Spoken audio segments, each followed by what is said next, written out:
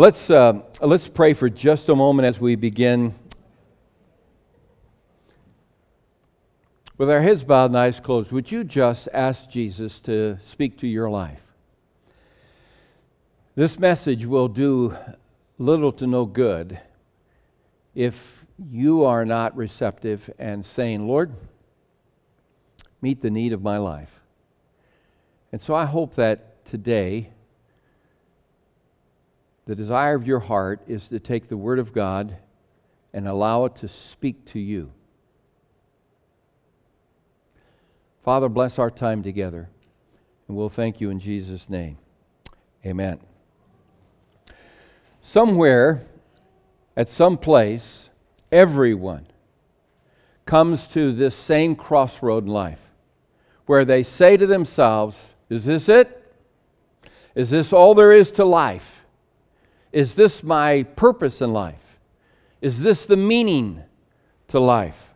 I'm going to start a series next week out of Ecclesiastes, and I'm going to entitle it, What is the Meaning of Life? One of the things I love about God's Word is that God teaches us that He has a purpose for everything that He created in the world. He has a purpose for every plant and rock and animal and star. He has a purpose for all of His creation. Now there's some things that He created that I'm going to have to ask Him about when I get to heaven. Like I don't understand why He created things that go bzzz and sting you. I don't like those guys. But God has a purpose for all of those things. And if your heart is beating this morning, God has a purpose for your life. So if you want to know your purpose in life, it starts with God.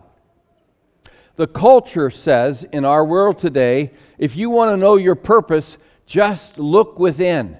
Ask your heart and find out what makes you happy and what you want to do to bring you joy and enjoyment, and follow your heart. That is your purpose. And I want to prove to you from the Bible that that is the quickest way to find depression from our series next Sunday.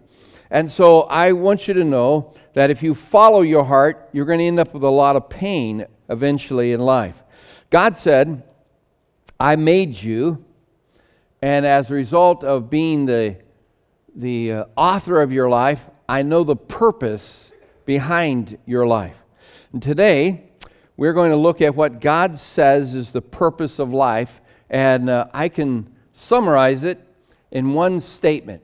You are made by God and for God, and until you understand that, life doesn't make sense. You are made for and by God. Till you understand that, life just doesn't make sense. Now, we could just pray and go home, right? But I want to share with you something else. Colossians 1:16 says, for by Him all things were created that are in heaven and that are on earth, visible and invisible, whether thrones or dominions or principalities or powers. Watch this. All things were created through Him and for Him. So everything that God does in life has a purpose.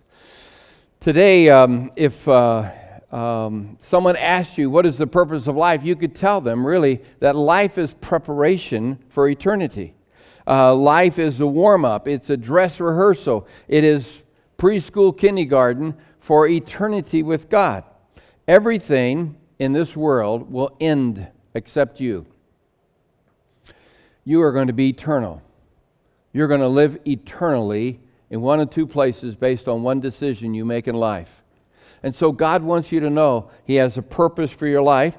And today, before we start our series, I just want to take and share with you an overview of what we teach all the time, and that is God's 5 purposes for life. So, first of all, God said, I planned you for His pleasure. He planned us. He created us for His pleasure. The Bible describes that God is a God of joy. He's not mad. He's not up in heaven looking to beat somebody. The Bible says He is a joyful God and that heaven is filled with joy. Here's a verse that describes that. Revelation 4:11 says, "You are worthy, O Lord, our God, to receive glory and honor and power, for you created all things, and they exist because you created what you pleased." So what we see in creation, all of it was because of God's good pleasure, and He created us for His pleasure. Remember this, God takes pleasure in people. If you and I are sinful people and we take pleasure in our children and in our grandchildren, and if you haven't had grandchildren, it's one of the great blessings of life. And Michelle just had her first granddaughter, and grandson.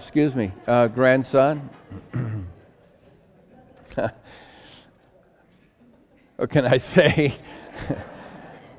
But I want you to know it's a blessing to be able to have children. You ever walk in when your children are young, when they're sleeping, and they just look so innocent, and you just look at them and realize that they're a gift that God's given to you, and you just pray over them?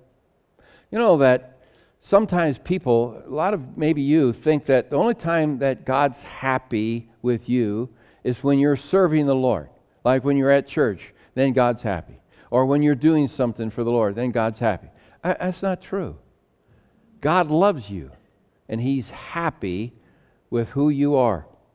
So God wants us to know that He created us for His pleasure, and one of the things that should have an impact in our life is the fact that God is a God whose character is, the essence of it is love.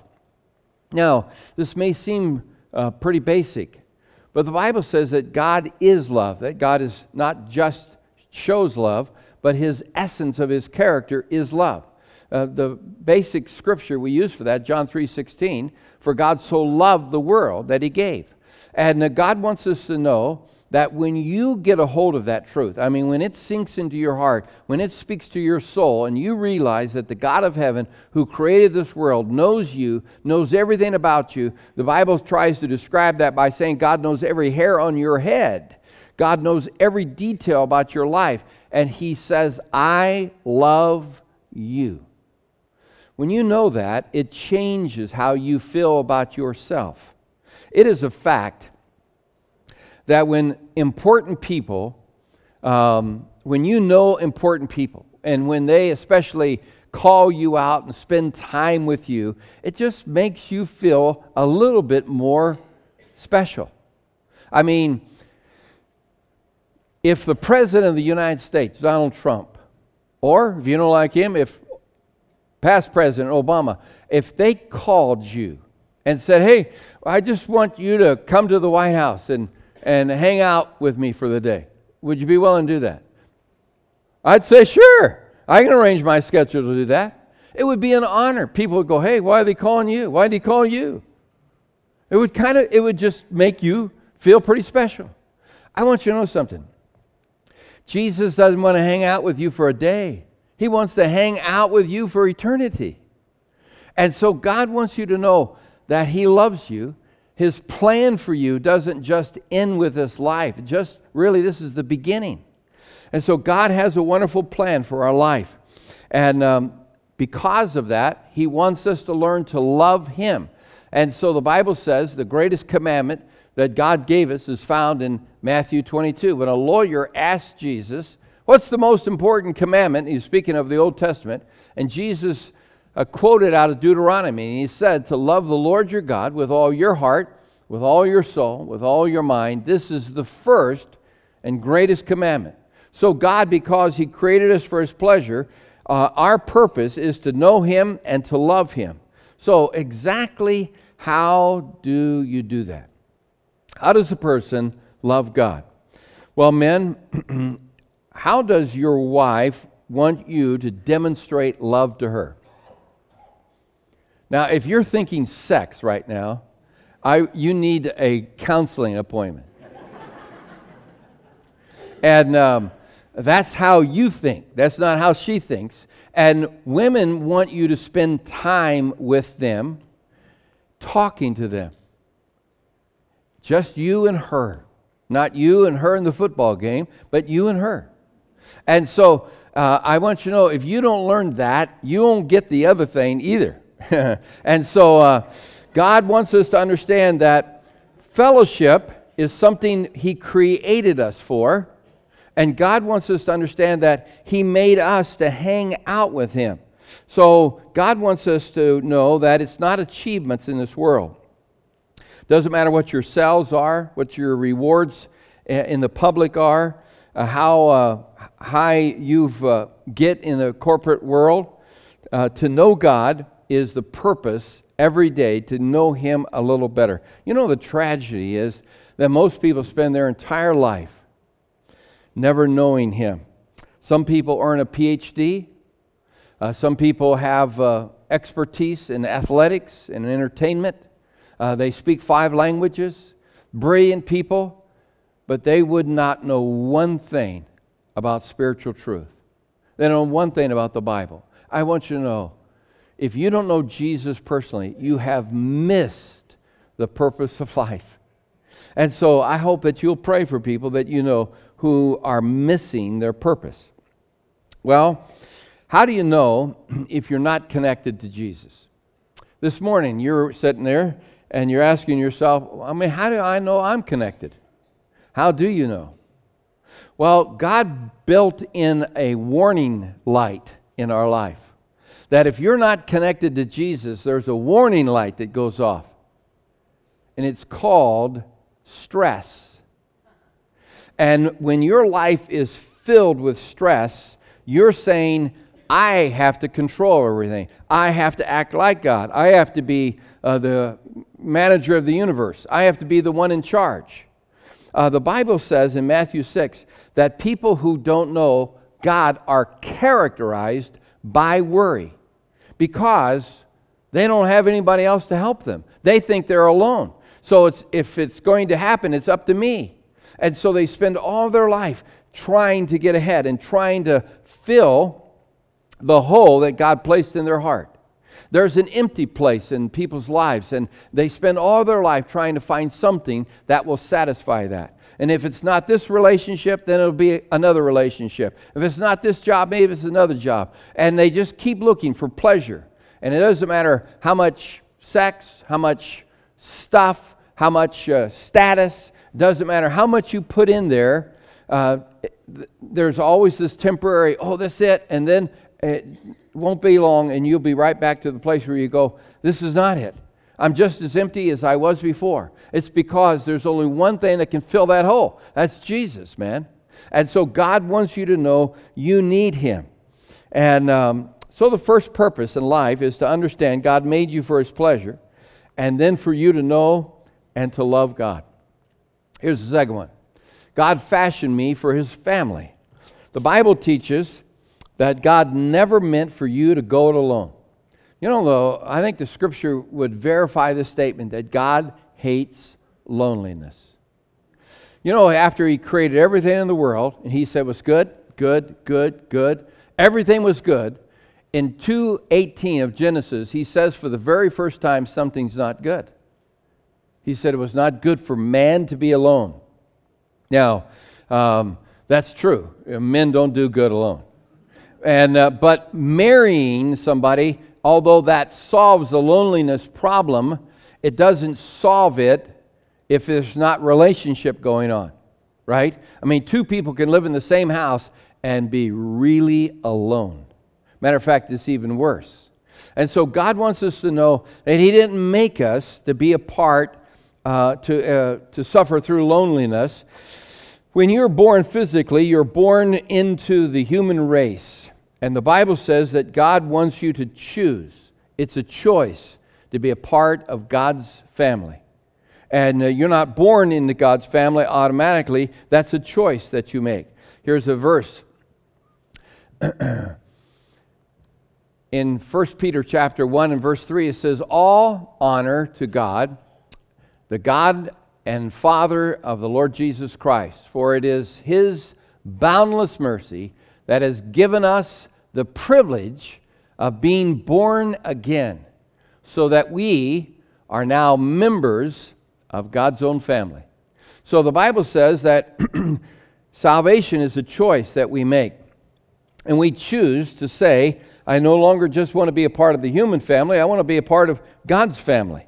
And it means that I get a fresh start. It means that no matter what I've done in the past, how many times I've messed up, all my guilt and shame and tragedies of the past, I can say to God, forgive me. God says, I do forgive you. And you can be born again, have a new life, new start.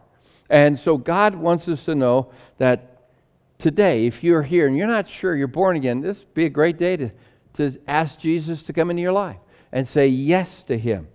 By the way, we believe at this church that God died for everyone and that anyone and everyone can be saved if they choose to. What exactly is God's family? When you say God's family, what do you mean? When you say, I want to be born again, what does it mean to be in God's family? Well, in 1 Timothy chapter 3, verse 16, it says, then even if I delay, you will know how to live in the family of God. What's the family of God? That family is the church of the living God, the support and foundation of the truth. So the Bible says the family of God is right here, the church. The ecclesia is what comes together, and when we come together, we are acting or functioning as the body of Christ, the church. And so God wants us to know that the church is the foundation and support of truth. It is not, as some people say, just a nonprofit organization, although it is. It's not, surely not just an institution or a foundation of some sort, a bureaucracy or an organization. Some people say it's a social club. It's not that. The Bible says it's a family. That's why one of the things we try to do here is treat people like family and to encourage people like family. So why is the church important? You see those two words, the support and foundation of the truth? Everyone knows what a foundation looks like. Although we don't walk up to someone's new home, Bellardi's are building a new home, and when we walk up to their home, we don't go, wow, man, what a cool foundation. That's not what we look at, but we know that apart from a good foundation, you can't have a church. You can't have a home. And then that foundation, there are structures, support beams that hold everything up. God says the church is the foundation and the support beams for this, the truth.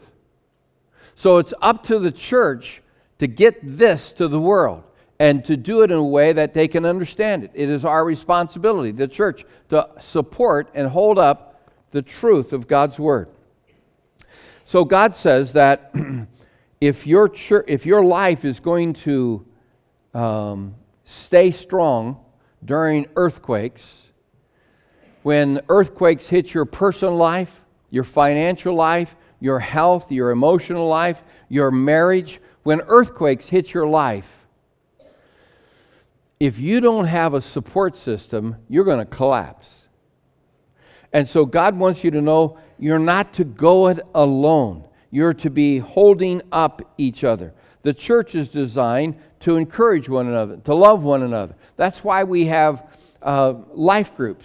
And life groups are where we meet during the week and get together in small groups, fellowship, get connected, pray together, have a small Bible study. And I hope that you'll take this year and make it your purpose to get involved in a life group. We're going to start a celebration lunch every 6 weeks or every 2 months, and celebration dinner, And we're going to do that on a Wednesday night, and we're not going to have life groups that week. We're going to ask everybody to come together on a Wednesday evening, and we'll have a light dinner here and just have a time of fellowship.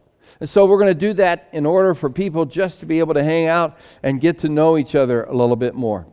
So church is important because it is a place that you can get support. So the first purpose in life is to learn to love God. The second is to learn to love other people in the church. I hear people say all the time, don't you? I don't need the church. I worship God when I go out into nature. And we have beautiful nature here. And, well, sure you can worship God in nature. God created nature. But you cannot do what the Bible says God wants us to do. That is to love other people when you're out by yourself in nature. That's a selfish act, really. Although you can go out and worship God out there, God meant for us to be a part of the church. God wants us to learn to love people. Now, not just ideal people. You know that? All of us like loving people, but they have to fit into our category. And we call them ideal people. People who are cool, like you. People that are smart, like you. People who think like you think. Ideal people.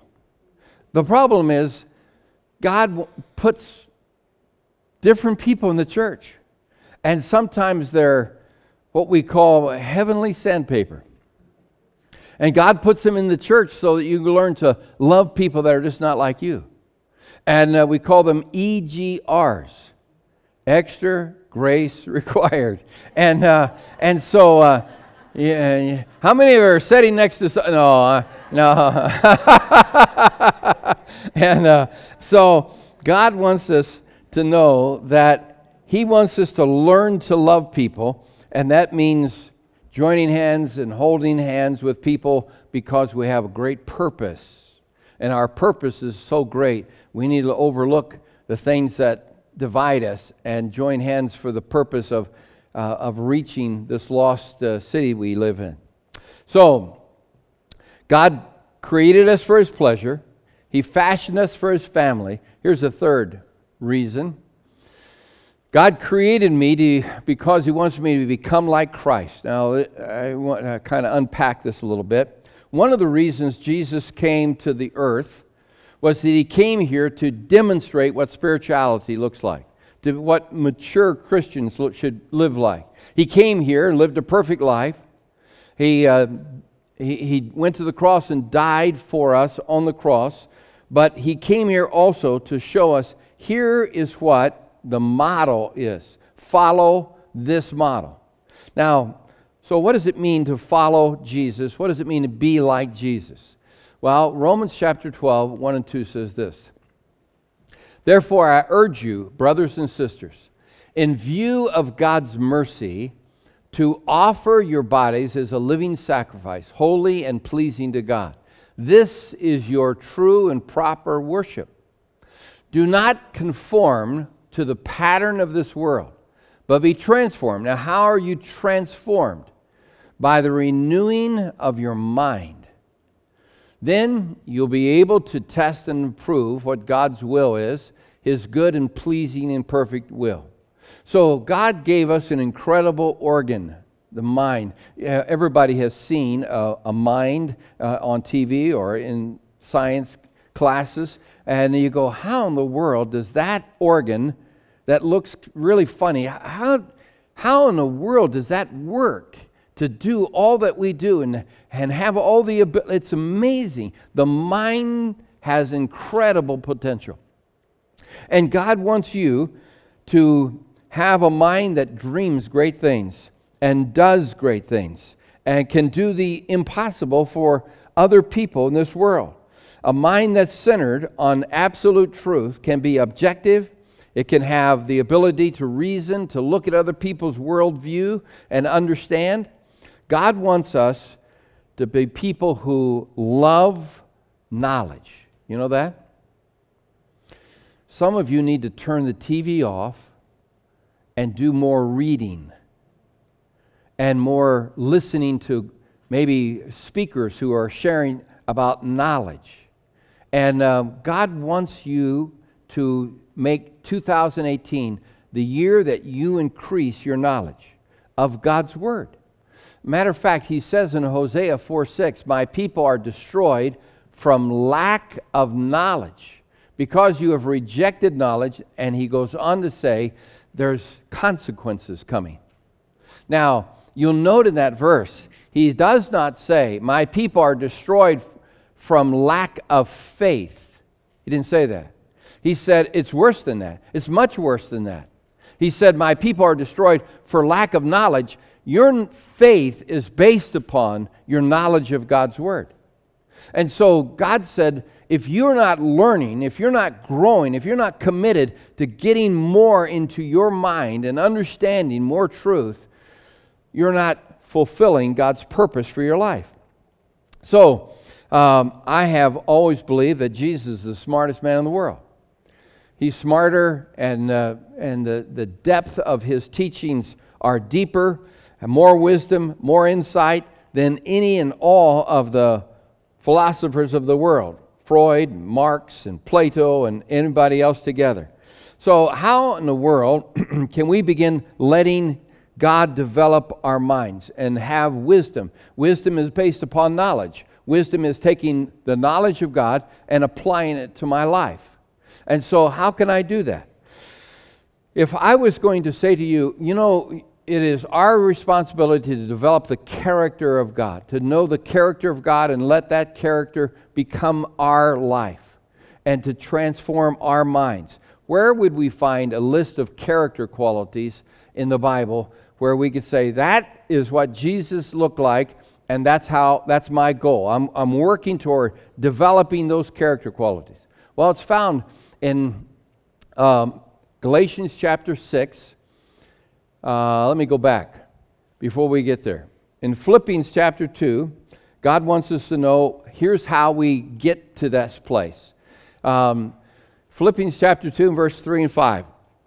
It says this, let nothing be done through selfish ambition or conceit, but in lowliness of mind let each esteem others better than themselves. Now, if you would just apply that verse to your marriage is going to get better. If you decide that I'm going to humble myself and I'm going to outlove you, God says, I want you to know that is what we should do in life. If you've got teenagers, more than one at home, you should have them memorize verse 3. And then it goes on to say, let each of you look not for his own interest. That's what we do all the time, right? But also for the interests of others. And let this mind be in you, which is also in Christ Jesus. So God wants us to have the mind of Christ. He wants us to think like He does because He wants to develop our life upon these characteristics. In Galatians chapter 5, verse 22, gives us the fruit of the Spirit. Love, joy, peace, patience, gentleness, goodness, faithfulness, meekness, self-control. Now, all of us could take this list every day in our prayer life. We could look at this and say, which one of those should I really be asking God to help me with? Because there's one of those that are really glaringly needed more in your life. And so God wants us to develop His character quality, and it's this. So how does God teach you these character qualities? Every parent here knows how this works, right? Because it is your job to teach your kids the character of Jesus, and you do it, right? They just wake up every morning and you see the love of Jesus developed in their life. They just wake up and they love more. They have more joy. They have more peace for their siblings. And it's amazing. Every day they just have a little bit more. Is that true? No. If you don't teach them how to demonstrate love and joy and peace, they're not going to automatically get this. So it's your job to teach your children the character qualities of Christ. So how does God teach you the character qualities? He puts you in exactly the opposite situation of these character qualities. He says, you know, some of you need to have a little bit more Jesus love in your life. And so what does He do? He brings some heavenly sandpaper into your life. He brings some EGRs into your life and says, why don't you, get away from just you and what you want, what you think, and why don't you reach out and help somebody else and love somebody else? God does the same thing with joy. By the way, joy is not happiness. Joy comes when I recognize that in the midst of circumstances, I can have His joy in my life by simply looking to Him and saying, God, I know You're in control. And God gives me His joy. God gives me His peace. Patience. Just go visit the motor vehicle department. Go visit the doctor's office and you have to sit there for an hour. Go to Costco and get in line on Friday afternoon. And it's always, it's always a contest when you pull up and you got your bag and you're looking, trying to find the line. And every time I choose the line, I look and I watch people that I could be behind, and I always pick the wrong line. And I think God is saying, I want you to slow down. It's not that important. Have some patience. And you say, should I pray for patience? No. God will always answer that prayer.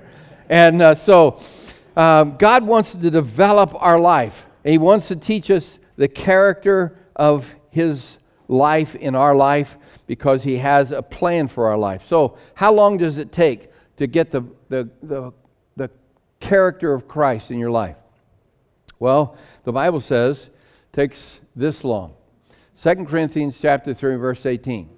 So all of us who have had that veil removed can see and reflect the glory of the Lord. Once you get saved, you begin to see things differently.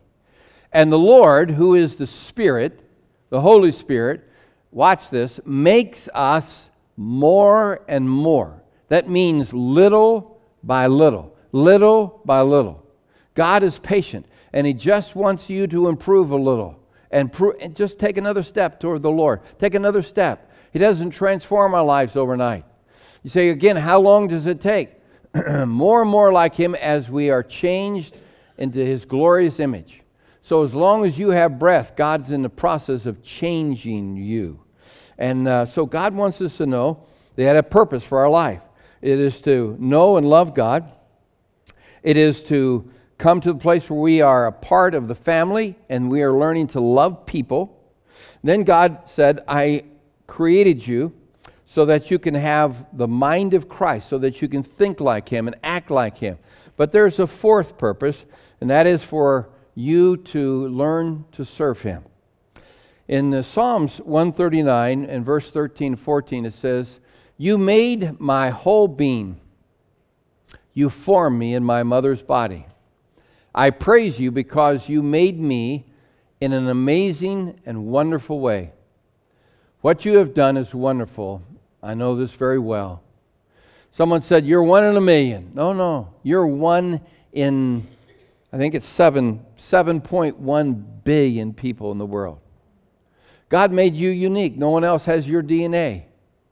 And God wants you to know that I have made you for a purpose. And one of the purposes is to learn to serve Him. By the way, that is why we believe that abortion is wrong. It is a sin. Because the Bible says that God creates life. There may be accidental parents. There are no accidental births. There may be illegitimate parents. No illegitimate children. Because life is given by God. And I don't care what your parents were like. They may have been good. They may have been bad. They may have been terrible. They may have been really terrible. They may have abandoned you. It doesn't matter. God used their DNA to make you because He wanted you. And God wants to use your life in a wonderful way. So God wants us to know that He has a plan and a purpose for our life. Now, here's how to discover that. In 301 class, that starts the first Sunday in February at 9 o'clock, we're going to share with you the 5 things that God uses to shape your life. And God uses your spiritual gifts and your emotions and experiences. God uses all those things to bring about you. And so if you want to discover how God shaped you and where He wants to use you, you ought to sign up. There's only 20 people that can sign up for the class because of the room. And so I hope that you'll take advantage of that. So there's no direct way. I can't go right directly to God because He is in heaven and I'm here. I can't go directly to Him and serve Him. So what's the best way then to serve God? God said, you serve me by serving other people. And when we do that, we serve Him. Watch. In Matthew 25:31 through 40, it says this, "Then the king will say to those on his right hand, 'Come, you blessed of my Father, inherit the kingdom prepared for you from the foundation of the world. For I was hungry, and you gave me food. I was thirsty, and you gave me drink. I was a stranger, and you took me in. I was naked, and you clothed me. I was sick, and you visited me. I was in prison, and you came to me.' And then the people will say, the righteous will answer him, saying, 'Lord, when did we see you hungry and feed you, and thirsty and give you drink? When did we see you a stranger and take you in, naked and clothe you? Or when did we see you sick or in prison and come to you?'" Watch. "And the king will answer and say to them, 'Surely I say to you, inasmuch as you have done it to the one of the least of these my brethren, you've done it to me.'" So Jesus said, when you reach out to help somebody else and minister to somebody else, you are ministering to him. Especially is that true in the household of God. And so God wants us to know the way in which we can serve the Lord is by serving one another. Now, there's a lot of different ways to serve the Lord. In the bulletin, there was an insert. And would you just look at that for a second? In this insert, it says, "I'm ready to take the next step." Some of you are not actively serving in some capacity. And all of us, there's certain things here on this list that we can get involved in. So you can get involved in some area of ministry. We have a 10:30 service. That means we need greeters out there at 10 after. And so we have a lot of greeters signed up for the 9 o'clock. But you that are coming to the 10:30 service, some of you can be greeters at that service. And where is Judy? Right here. Oh, stand up, Judy. So Judy oversees our greeters ministry. And some of you weren't able to come to the meeting last week, but you could sign up and be a part of the greeters ministry and enjoy greeting people as they come in. So you can talk to her, sign an in-touch card, put it out there or give it to her, and get on the list, the rotation list. Why are we only having children's ministry at 10:30? Because we do not have a team of people to do children's ministry at 9 o'clock. Wouldn't it be wonderful if we had another Amber and another Liz and other people that work in there, another team that was willing to come and serve and do that at 9 o'clock so they can come to church, and then they'll do that at 10:30 and you can come to church. That's the reason we don't have children's ministry going on both hours. Now, Carrier said he would be willing to help even lead that team. But he needs some people to help him make that happen. So I want you to know there are places that you can serve the Lord by what better ministry than the serving little children and teaching them how much God loves them. Same thing with all these other areas where there's ushers and ministry, music and discipleship. There's the classes that are coming up, and so you can fill that out and hand it in today, and somebody will get in touch with you about that. So here's the last thing, real quickly. God designed me for a mission. Jesus came into the world and he fulfilled his mission. And the Bible says, without a vision, the people perish. In Proverbs 29:18. Where there is no vision, the people perish. That's true not only of your life personally, but it's true of a business. Without a purpose, without a clear mission, without a clear vision. It's true of your family, your marriage. If there's not a clear direction that you're headed on purpose, things begin to fall apart. And God wants you to exchange your plan for his plan. And the reason people have so many problems so often in life is because they just won't give in to God's plan for their life. God has a plan for your life. I can promise you it is easier than your plan. It's less frustrating. There's less headaches if you do it God's way. Doesn't mean it's easy, just means it's a lot easier. So God wants you to give him your life. You say, well, I'm living a pretty good life right now. Matter of fact, I think I'm living the good life. And you know something? You are. If you live in America, Montana, and especially Missoula, Montana, you are living the good life. When I go down to Southern California and we wear Montana t-shirts down there, people go, I've always wanted to live in Montana. And when thousands of people come up here and visit during the summer, I always say, the weather's like this all year. Just come on. But we live in a coveted place. You are living the good life. Most of you have good jobs, good health, good family, good stuff. So why would I want to exchange my life, my plan, for God's? Because God's better. I mean, you may have a good life, but wouldn't you want a better life than a good life? Sure. And the better life is not religion. Better life is a life with Jesus. And so God wants us to have a good life. You say, can I have the good life or the better life with Jesus if I have doubts? Listen very carefully and I'm done. A lot of people come to the edge of salvation and they understand Jesus died for them and loves them and wants them to be saved. And He's knocking on your heart saying, would you please let me come into your life? And they say, well, I've got doubts. And I've got some questions. Can you invite Jesus into your heart and still have questions? Yeah. I have questions about the chemistry of digestion. I don't understand how I eat wonderful Mexican food and it just makes me feel good. I don't understand that, but it doesn't stop me from eating. I don't understand how an car engine works, combustion. I don't know. But I like driving a car. I don't understand how cell phones work, how the internet works. I still enjoy that, even though I have questions about it. I want you to know something. You can invite Jesus in your life, even if you have questions. He will answer every question if you'll take that first step. Let's bow our heads in a word of prayer. There's not a better time to begin the year than to begin it with Jesus in your heart.